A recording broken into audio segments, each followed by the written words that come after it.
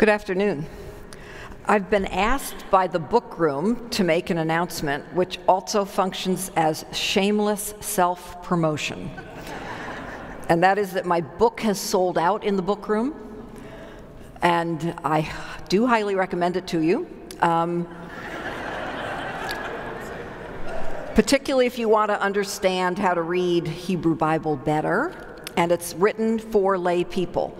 My test subject when I was writing the book was my son, who was in third year of university, and if he could figure it out, then I was okay. Anyway, the book table says that they will order, and you will get the conference rate, and you will get free shipping. So that's from them. So my topic today, this afternoon, is kind of guaranteed to make sure that you go home from this conference thinking that, oh, that one was just the bummer. Every time she talked about violence and lament. Sorry, this is more of same. So it's disturbing the peace, preaching when God is the source of violence. So you can't know how much I want not to be dealing with this topic. After hearing the theme of the Lester Randall Preaching Festival and being invited to participate, a theme that I highly support, and then sometime last spring, choosing to consider the violence of God as a topic, I have regretted my choice many times. It's just too darn difficult. But in my line of work, it's also unavoidable. As a professor of Old Testament Hebrew Bible, I have heard more times than I can count, I don't like the God of the Old Testament because he's just so violent and judgmental. I just want to read the New Testament because Jesus is so kind and God is so peaceful and merciful in the New Testament. One student this year cited a quip from Jewish comedian Louis Black that proposed God underwent an anger management course between the two testaments.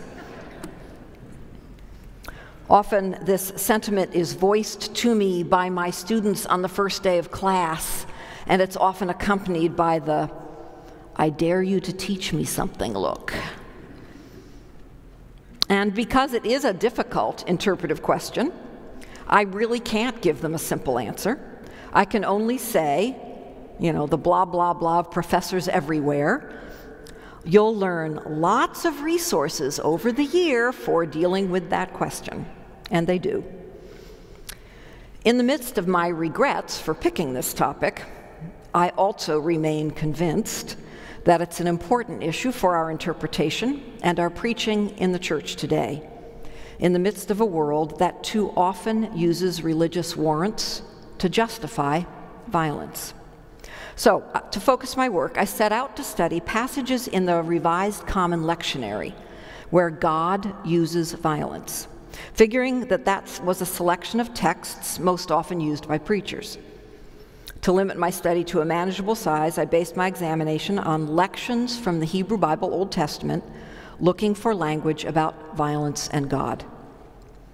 So I had some conversation partners in preparing this. I've been kind of living with this, for my whole career, but mostly for about almost a year on this topic. I used lots and lots of scripture texts and lots of conversations, both with my students and colleagues. As well, I engaged a particular book called Violence in Scripture by Jerome Creech. He's a professor of Old Testament at Pittsburgh Theological Seminary. And in that book, he reviews the issues of violence in Scripture and various interpretive questions. I also used a collection of essays by the faculty of Princeton Theological Seminary called Lament, Reclaiming Practices in Pulpit, Pew, and Public Square.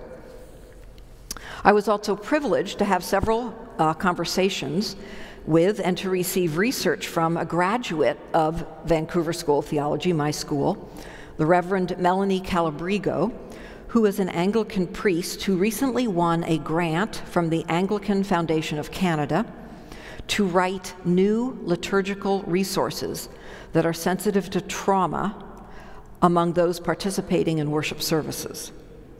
I also want to thank my colleague, Dr. Mary Anna Moore, for her work in actually doing a lot of the work with the lectionary for me. Together, we determined to review both the first readings and the psalm lections, but mostly to focus on the first readings. What follows is not a scientific survey, since we're dealing with hundreds of passages, and I may well have missed some, but I think the results still provide some food for thought. My study focused on how God uses or authorizes violence.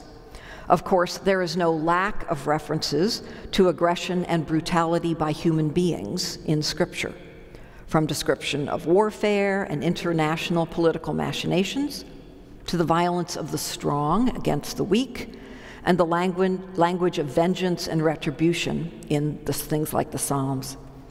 And there are certainly problematic issues associated with human violence. But these references don't raise impossible interpretive questions. I dare say that many of us are not surprised that humans are depicted as choosing violence. However, at least given the persistent questions reflected in my students' bewilderment and opinions about the violent God of the Old Testament Hebrew Bible, it is much more of a conundrum for interpreters and preachers when God is violent. So, some summary observations. In the study of the lection, after we kind of got through looking at all of them, the descriptions of violence that are associated with the divine can be categorized into 4 types. First, passages in which God directly initiates violence against people, and the corollary to that, passages in which people respond in lament or complaint as direct victims or recipients of God's violence. So that's number 1. Number 2, passages that imply God intends to use violence or cause suffering. Type number 3, passages containing a metaphor or image of God using violence, such as tearing down a vineyard, which is identified as an image for God's people. And then finally, what emerged as the 4th type, passages showing human beings using violence as commanded or authorized by God.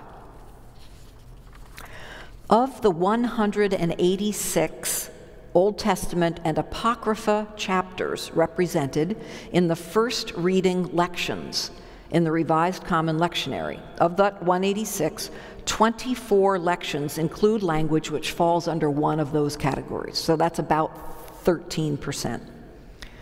Of the 104 Psalms included in the Psalms reading, or in some cases the second reading, the alternate reading in the first list, 8 Psalm lections include language that falls under one of the categories, so that's just about 8%. Note here again that I excluded language in the Psalms in which the psalmist asks God to execute violence against their enemies, because that would be human-initiated violence. But I included language where the psalmist lamented God's use of violence against themselves. So, while the lectionary does not entirely avoid references to God acting violently, it certainly isn't really a major theme.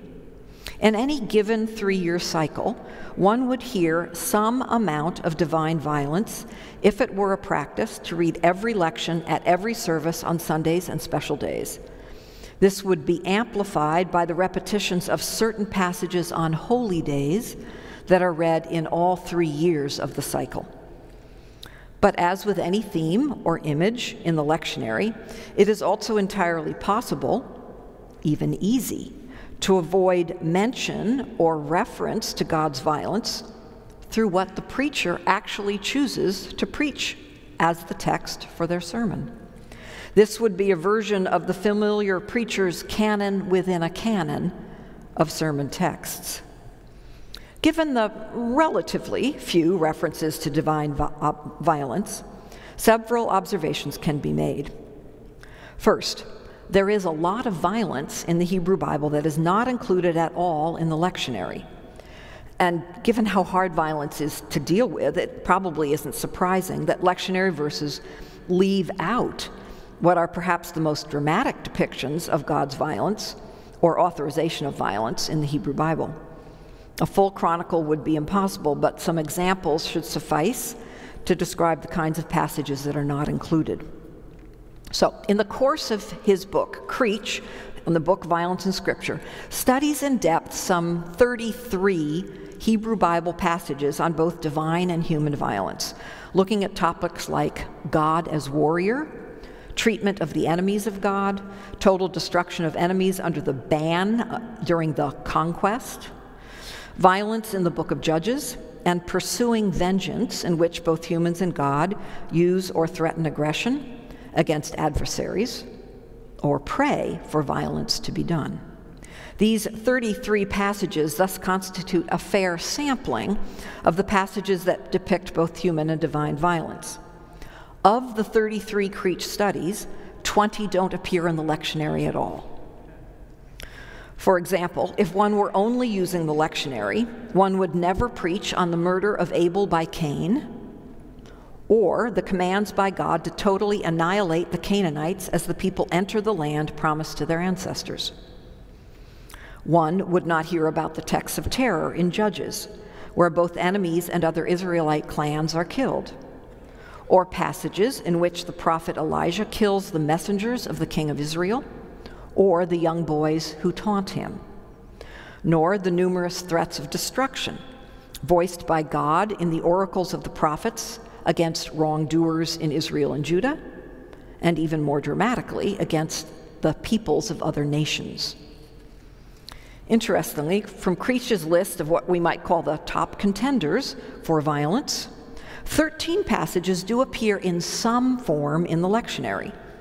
However, of those 13, all except 5 leave out from the lections the verses that contain the violence or brutality. This is a characteristic of other lectionary passages as well, leaving out what might be considered problematic language, images, and actions. A number of passages examined in the lectionary avoided even being categorized as violent because the verses have been left out, showing in that reading God's violence or violence by humans on command of God.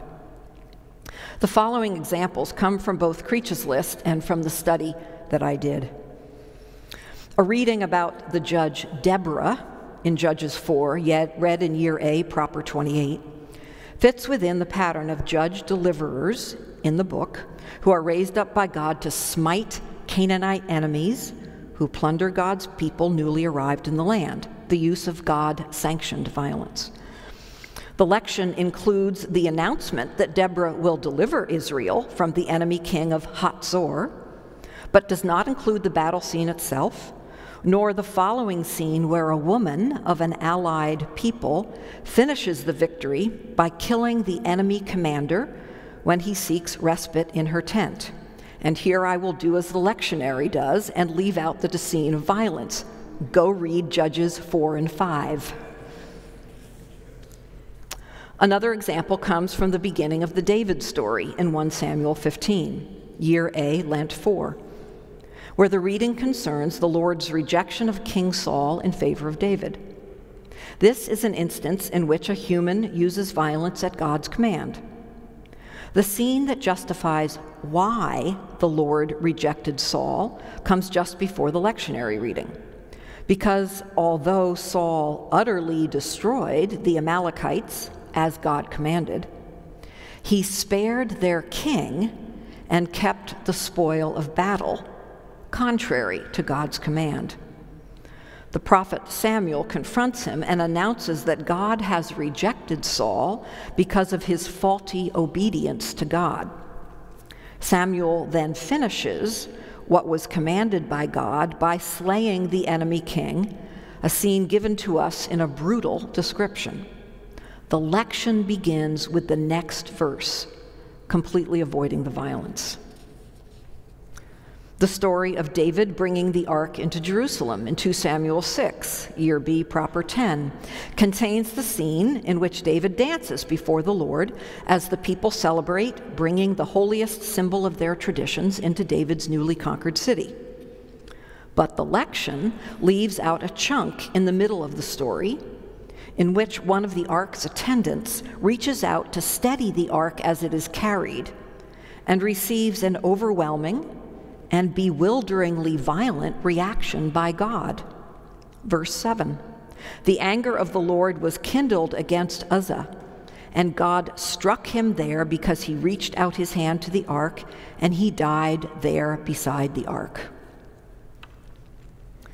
The story of Elijah's contest with the 450 priests of Baal on Mount Carmel in 1 Kings 18, year A, proper 28, is another example of human violence wielded against other human beings on God's behalf. The lection contains the whole story about the failure of the Baal priests' sacrifice and Elijah's successful burnt offering, but leaves out just one verse, the final and violent denouement in verse 40. Elijah said to them, "Seize the prophets of Baal, do not let one of them escape." Then they seized them, and Elijah brought them down to the Wadi Kishon and killed them there. 450.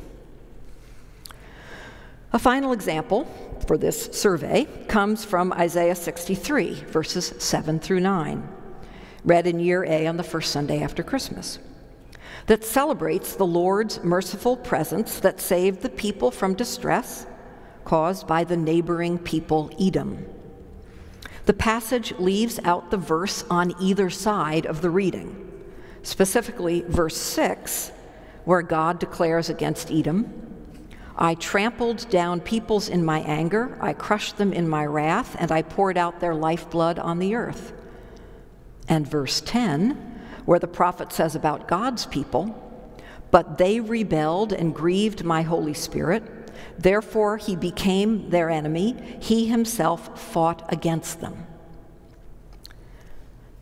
As my examination of the lectionary shows, it does include some Hebrew Bible passages in which God acts violently against humans and creation. A sampling, then, of divine violence from the lectionary will give us an indication of what a preacher could confront.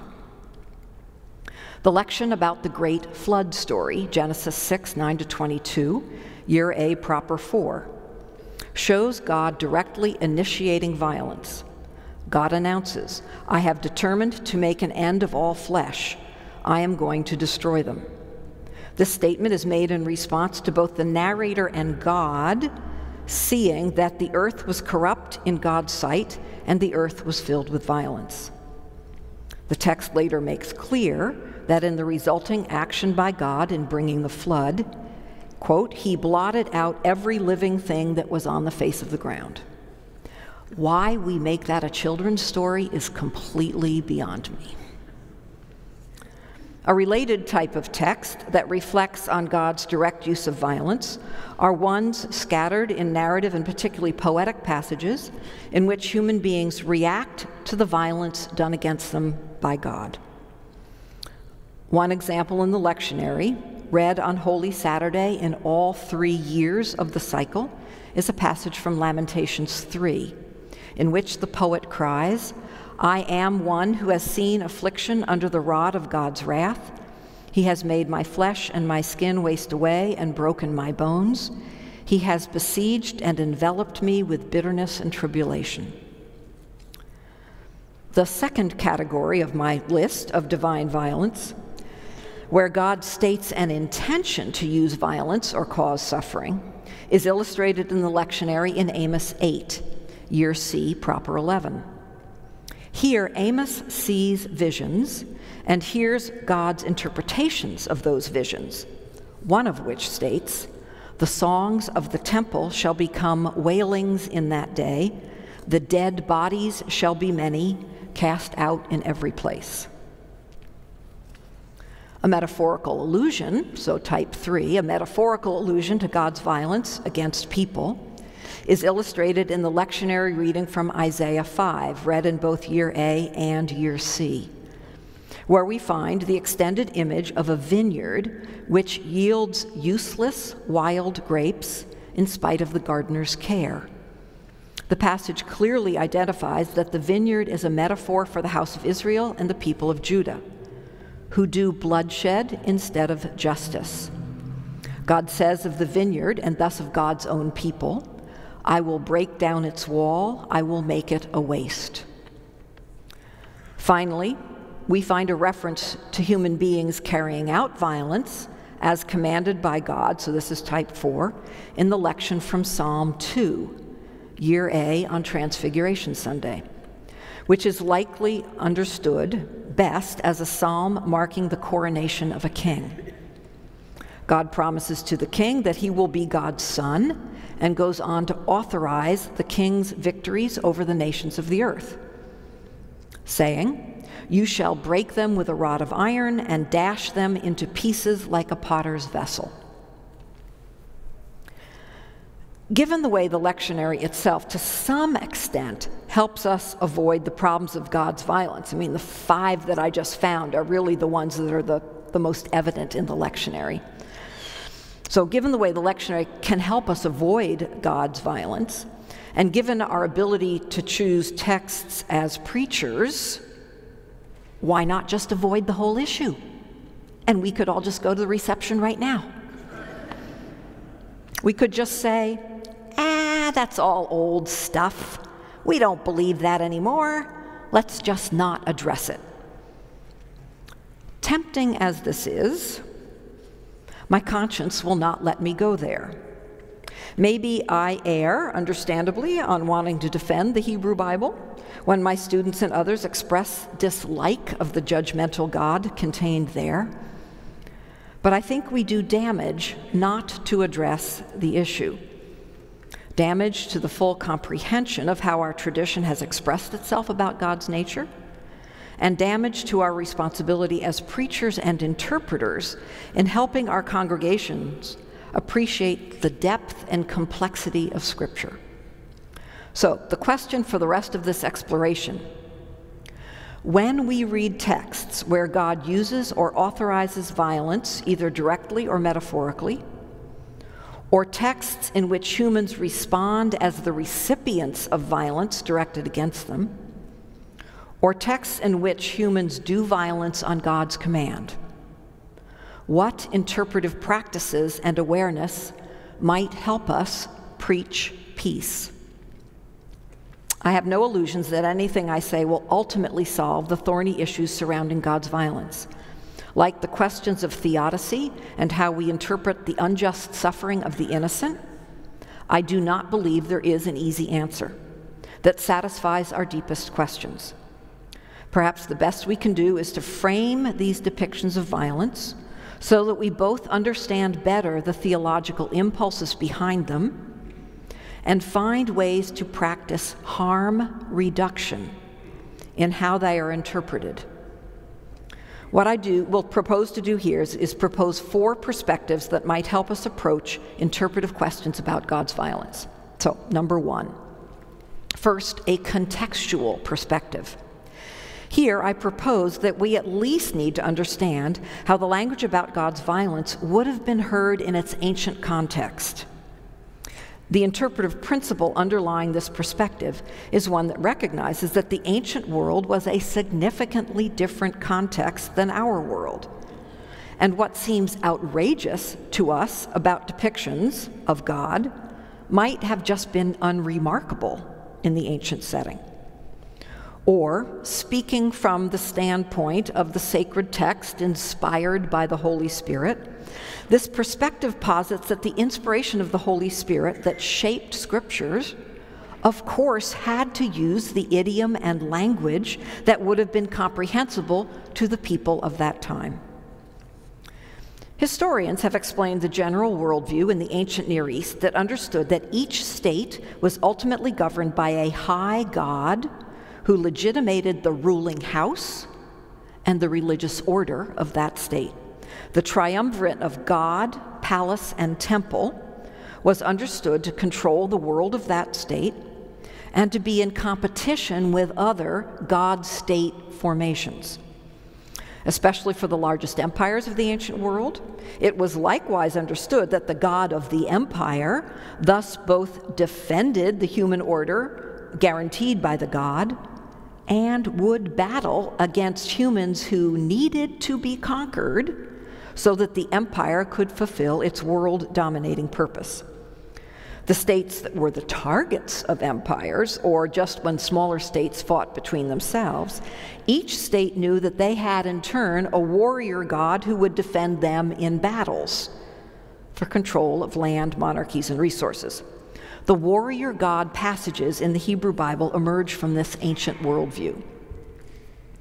An additional contextual reality was that the relationship between the high god and the state, or between states where they negotiated with each other, were often defined by treaties specifying how the parties would act. The elements were especially found in stipulations about how loyalty and allegiance between the parties of the treaty or covenant would be expressed. In a covenant formulation, a high god could expect absolute fidelity to the covenant, and the treaty or covenant would stipulate the consequences for keeping the covenant and for breaking the covenant. Language about blessings and curses was regularly found in ancient covenants to specify the expected divine reactions to either obedience or disobedience, and to rhetorically encourage allegiance in the first place. States also used the tactics of making spectacular examples of the application of covenant consequences, in other words, state-sponsored terrorism conquering other states, when handling disloyal treaty partners, as a way to communicate how the high god would and could dominate current or potential vassals. Because the Hebrew Bible lived in this world and used the theological constructions and language of that world, we find these concepts inside many of the Hebrew Bible texts about God, covenant, and state. But we no longer live in a theological worldview that automatically attributes, even without thinking, automatically attributes to a divine being such pointed political and violent attributes and interactions with the human realm. The source of the unease in my students' reaction to a violent God often emerges from an unexamined appropriation of an ancient worldview no longer shared by our contemporaries. Of course, we know plenty about how modern states use religion to justify their power, and how they wield power in both legitimate and illegitimate ways. But it grates on the modern ear to hear a God doing that. Interpretively, I propose that it is helpful to at least recognize and help our congregations understand that when we read an ancient text that assumes the role of God as a warrior, or a God who uses violence in the defense of God's people, or as a punishment against God's people, we are hearing an ancient portrayal of God. Beyond that recognition, I think there are at least two theological responses God's people might make today. We might simply have, or could develop, a theology that posits a very different understanding of God's nature and refuses to allow ancient formulations to unduly shape our theological understanding today. Alternatively, and perhaps in addition, we could say that we acknowledge the import of ancient theological perceptions, but find it more ethically acceptable to adopt conceptions about God that respect the underlying point of the ancient text without adopting the specific ancient attribution of violence. For example, an acknowledgement that the ancient concept of God as a warrior communicated God's fierce loyalty to God's people could become a positive assertion today of God's trustworthiness without necessarily adopting the actual picture of God as warrior. This might allow an assertion of divine violence to be fenced, as it were, to prevent adoption of violence in God's name as a tactic today, while preserving a certain amount of respect for the ancient text. A second approach in dealing constructively with the depiction of a violent God might be called a theological approach. This is not entirely distinct from the previous contextual perspective, but emphasizes an understanding that ancient texts were making theological claims about God's nature through their narrative and poetic artistry. Where we might express a theological view in a statement of faith or a systematic argument, the ancients told a story or wrote a poem. When portraying God acting with violence, the stories and poetry of the Hebrew Bible portray that God does not act in an arbitrary or self-serving or unprincipled way. This is not a God who whimsically plays fast and loose with human lives. Rather, several aspects of God's nature come through in the theological implications of these stories and poems. Remembering the previous point about the ancient context, God is depicted as using violence in reaction to to react to and limit human violence, and in the measure corresponding to human disruption. Most often, God's principles for taking action are those of justice and righteousness, under the terms of God's stated covenant, or under the terms of revelations to human beings about who God is. God sides with the victims of human violence to end the power and authority, or the lives, of humans who do violence to the weak.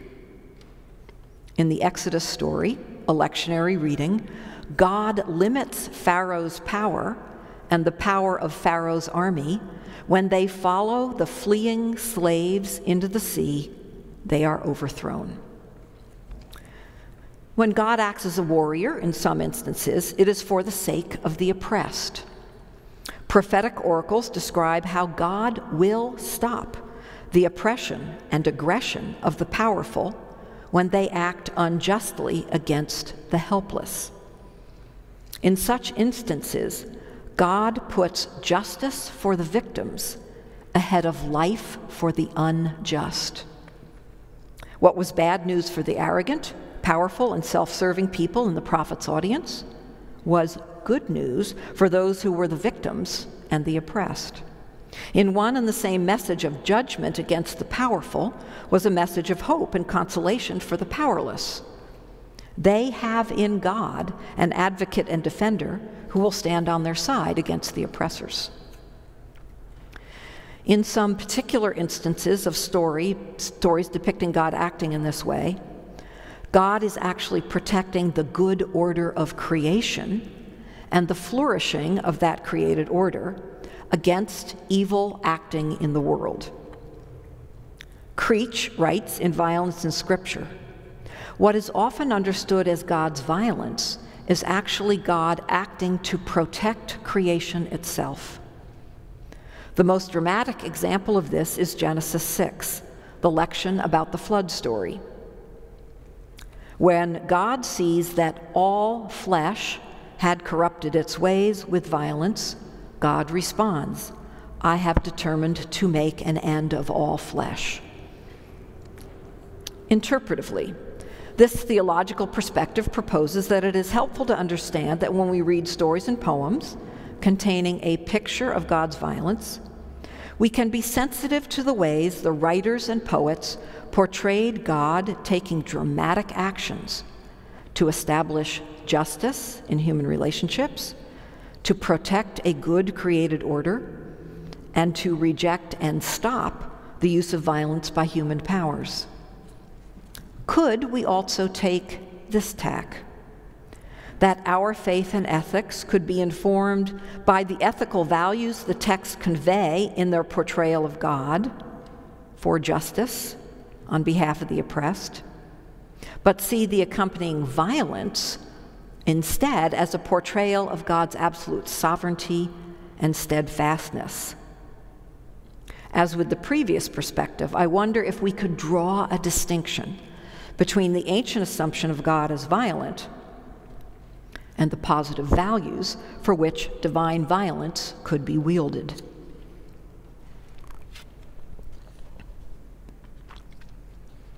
A third perspective on divine violence that grows out of the preceding ideas is what we might call a rhetorical approach.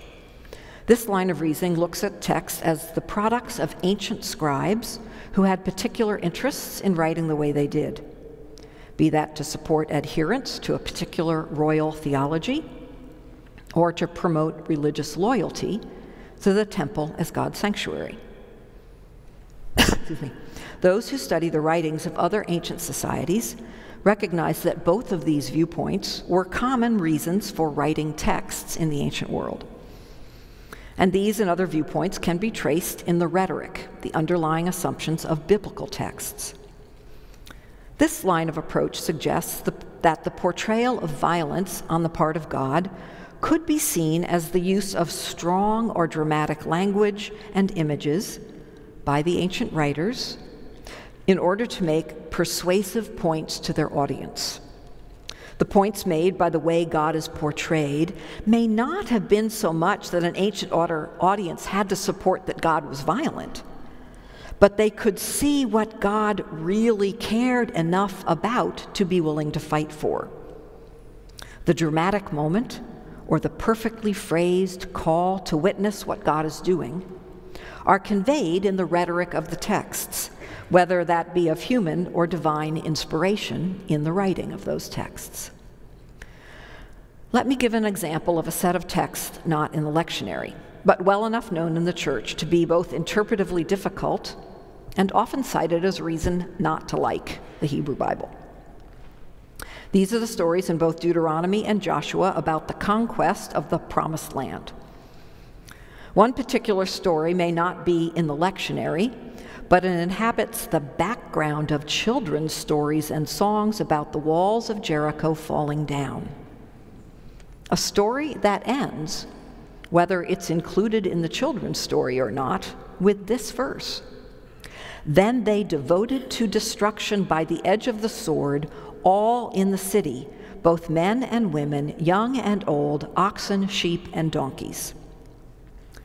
Such infamous texts, in which God commands God's people to participate in the destruction of all human beings and creatures, deserve the best interpretive practices we can muster. To view such an ancient story in its rhetorical function notices that the writers included the Jericho story in a story of a national theological history, which is called the Deuteromistic history, for those of you who remember, your ancient history and Old Testament back when you were in school. A national theological history that was written shortly after the hated Assyrian Empire, which had oppressed Judah for 100 years, had fallen. So Assyria falls, and a national history is written. The writers used their history to promote the theological assertion of national autonomy for Judah under a newly revived Davidic monarchy, a newly centralized temple, and a reconfirmed proclamation of God's power. When the ancient authors told the story in which the people of God conquered all their enemies under God's command and with God's assistance, they asserted that they had taken their rightful place in the League of International States and that their God indeed was God. It displays their total devotion and obedience to God. This rhetorical approach suggests that we can read such stories understanding that the elements of the portrayal are persuasive points made by the ancient writers, rather than seeing them as actual history or as direct theological assertions of God's nature. As Creech notes, this lends support to the idea that the total destruction of enemies during the conquest was not a literal description of what Israelites did to Canaanites. Rather, it was a figurative description of what it means to be devoted to God completely. Interpretively, this rhetorical perspective proposes that it is helpful to understand that when we read rhetoric created by ancient writers for their own purposes and interests, we need not automatically join them in those specific interests nor adopt their rhetoric as our own. This suggests an interpretive attitude that allows us to find some value in the theological assertions of the story without endorsing, at least in the conquest story, the imperialistic colonial violence the story portrays. We might find solace in the depiction of God's faithfulness to God's people, but view the accompanying portrayal of violent domination over other peoples as an ancient and now illegitimate purpose. We need to be honest about the fact that the three preceding perspectives, attempting to reduce the harm of biblical texts containing God's violence, are only going to get us so far in dealing with this difficult issue. There are only so many distinctions and fences that can be created to distance our interpretation from the text's ancient context, theology, and rhetoric. The texts remain, and seemingly remain convincing about the Hebrew Bible's portrayal that God is violent. Another strategy is needed, and this fourth and final one I identify as a textual voices perspective.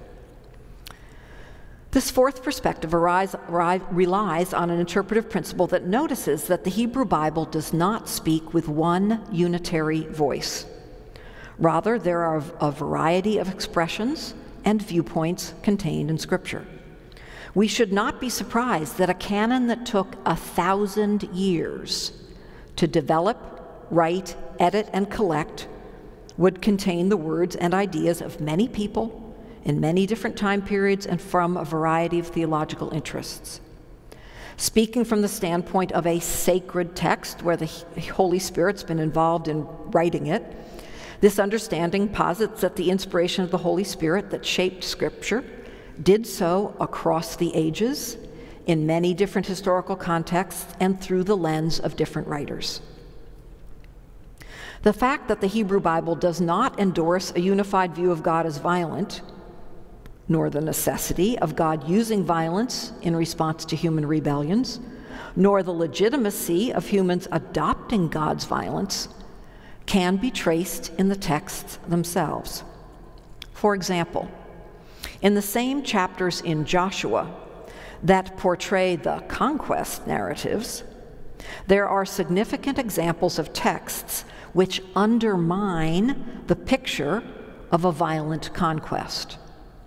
The Rahab story in Joshua 2 and the Gibeonite story in Joshua 9 provide examples where God's people make and keep covenants with the very Canaanites the conquest paradigm commanded them to destroy. Other texts throughout Joshua, and especially Judges 1, tell of numerous groups of people already in the land who remain and become part of the new community of God's people. While the texts convey an understanding, an ancient understanding, that these included outsiders engage in service roles when they remain in the land, service roles expressed as the drawers of water and hewers of wood, a portrayal that grates on our modern interpretation a little bit. The fact that these people were part of the community is directly named by Deuteronomy. When Moses gathers the community to renew the covenant in Deuteronomy 29, Moses says, "You stand assembled today, all of you, before the Lord your God, the leaders of your tribes, your elders, and your officials, all the men of Israel, your children, your women, and the aliens who are in your camp, both those who cut your wood and those who draw your water." He then goes on to make the covenant with all of those people, including the Canaanite once outsiders who are now insiders. This represents a distinctly different articulation from the command by God in Deuteronomy 7 to destroy those people. Another example where the topic of God's violence receives different perspectives in the Hebrew Bible can be seen in intertextual tensions across bodies of literature. For example, we see distinct textual voices in the comparison of the prophet Nahum's virulent declaration of God's wrath on Nineveh, the capital of Assyria, with the story of Jonah, who cannot stand the thought that God's mercy would spare the notoriously evil and violent city, but God does. One verse in particular demonstrates the fact that there are contrasting assertions about God's use of violence against the supposed enemies of God's people. When we read in Isaiah about a time when the Egyptians and Assyrians, who are the sort of ultimate enemies, Egyptians and Assyrians, will know the Lord. A day will come when the Egyptians and Assyrians know the Lord. And God declares in Isaiah 19, on that day, Israel will be the third with Egypt and Assyria, a blessing in the midst of the earth, whom the Lord of hosts has blessed, saying, Blessed be Egypt, my people, and Assyria, the work of my hands, and Israel, my heritage. Another specific group of texts provide a particular instance of recognizing different voices in Scripture, which help us to interpret God's violence. These are the texts that convey the voice of those who protest God's violence against them in the laments and complaints of the Hebrew Bible. An example is the lectionary passage from Lamentations 3, which gives voice to the poet's cry, I am one who has seen affliction under the wrath of God. This is joined, of course, by the voices of the one chapter we read this morning in Lamentations, as well as in Lamentations 2, where daughter Zion protests the weight of violence God has brought against her. A voice in Job, who questions God's justice in the ruination of his life, and voices in the Psalms, where God's actions are the cause of the psalmist's lament. Before we can hear these voices, we need to overcome assumptions that they are considered illegitimate. Too often, expressions of suffering and lament are silenced by social views that sufferers should get over their grief, or by theological understandings that true faith should mitigate any feelings of sorrow or anger or lament, and that any expressions of these feelings are unacceptable expressions of doubt. Walter Brueggemann names how important it is to hear such texts theologically. Texts such as the Psalms of Lament, naming the suffering of an individual in the face of violence and chaos brought about by the evil of the world or the actions of God, are in fact a bold act of faith. Quote from Brueggemann. Another quote, these texts insist that all such experiences of disorder are the proper subject of discourse with God. Hearing these lament texts when they protest God's violence sets up a contrary perspective to the various words of the prophets who proclaim that God will punish those who do wrong with violence against their persons and their cities and their land. The voice of protest question the extent to which God indulges in violence disproportionate to the offense or beyond the capacity of the sufferer to understand or respond. Interpretively, this perspective recognizes that different voices in the ancient texts allow us to understand that even in the times of the development of the Hebrew Bible, there was a variety of viewpoints about God's use and authorization of violence. Such an understanding can allow us to break the stranglehold of the idea that we cannot escape the Hebrew Bible's commitment to God as a perpetrator of violence. In fact, the texts do not see that as the only possibility. And this suggests that we need not see it today as the only possible interpretation. So, 4 perspectives that could help us as interpreters and preachers confront and deal with the scriptural texts where God uses or authorizes violence. I readily admit these perspectives may not be enough to engage deeply with the issue of God's violence in the Hebrew Bible. But I offer them as discussion starters because I am convinced that we cannot simply avoid the issue. I noted above that any attempt to ignore it runs the dangers of not fully comprehending how our tradition has expressed itself about God's nature, and of avoiding our responsibility as preachers and interpreters in appreciating the depth and complexity of Scripture. In closing this lecture, I want to look at these dangers again, because it is here that we come to perhaps, in my view anyway, the most important point, that of the ethics of interpretation. Any refusal to acknowledge and somehow thoughtfully elucidate in our preaching the issues around God's violence could be seen as an ethical lapse on our part. And my original word there was an ethical failure, but I softened it. Beyond our accountability to the fullness of the scriptural witness and our call as preachers and pastors to demonstrate leadership in engaging interpretive issues, there is other damage we might be doing when we decline to preach on texts where God does violence. I think such avoidance can do damage to our role as spokespersons for the sacred text of our faith in the public square, where the image of God who uses violence is a major cultural stumbling block.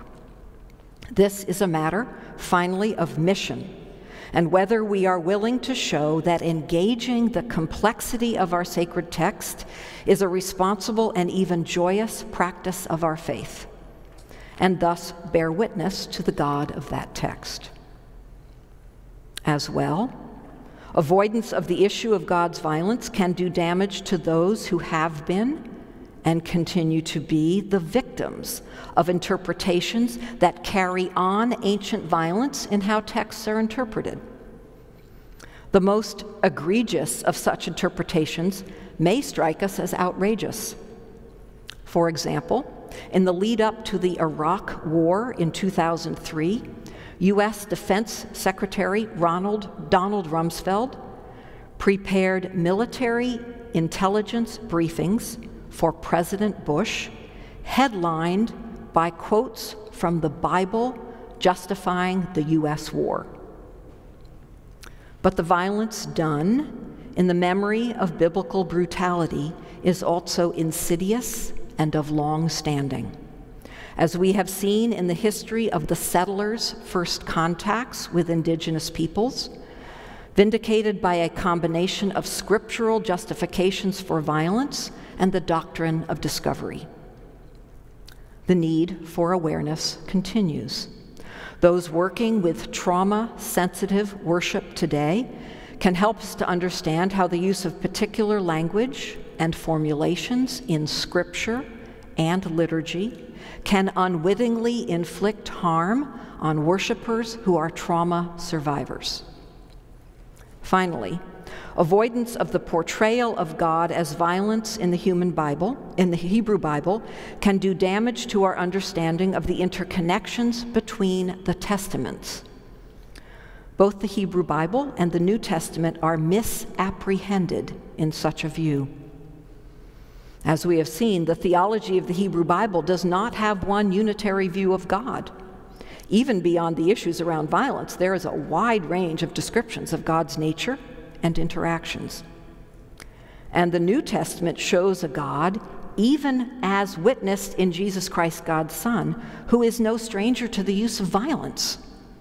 One need only remember parables, for example, where Jesus describes God's violence against the vineyard workers, or the preaching of John the Baptist against broods of vipers, or most of the apocalyptic texts throughout the Gospels, and particularly in Revelation. When we make the assumption that one testament is the source of divine violence, and the second testament is the version that corrects and supersedes the earlier wrongful one, we do damage to the understanding of a whole Scripture. More pointedly, we do damage to our relationship with Judaism, bearing false witness against the sacred text of their religion.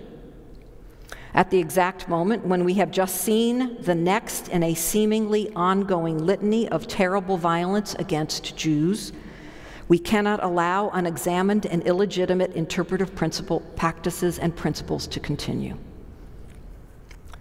For our interpretation, for our preaching, for our witness in the world, for our ethics, for our relationships with Jewish friends, indigenous peoples, and our neighbors around the world, we must at least try to engage texts that portray God as violent. It is the duty of our preaching and our interpretation. If this talk has aided you in that responsibility, I am glad, and I thank you for your attention.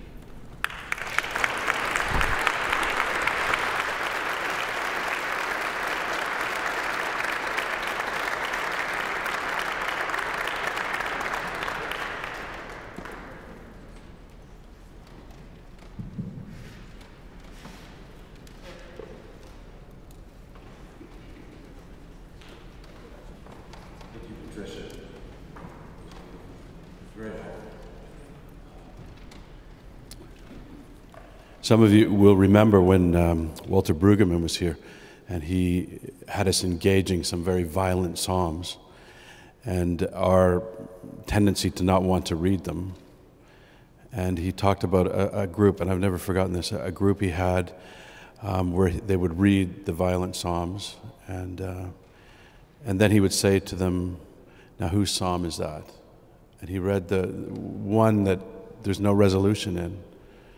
And a woman in the group said, "That's my psalm. I was raped." And suddenly it became, for her, a voice. And Walter Brueggemann's point was that don't avoid this stuff. And he was also concerned that the lectionary was cutting us off from some of these witnesses. And you've reminded us of that and helped us greatly. Thank you, Patricia. Thank you.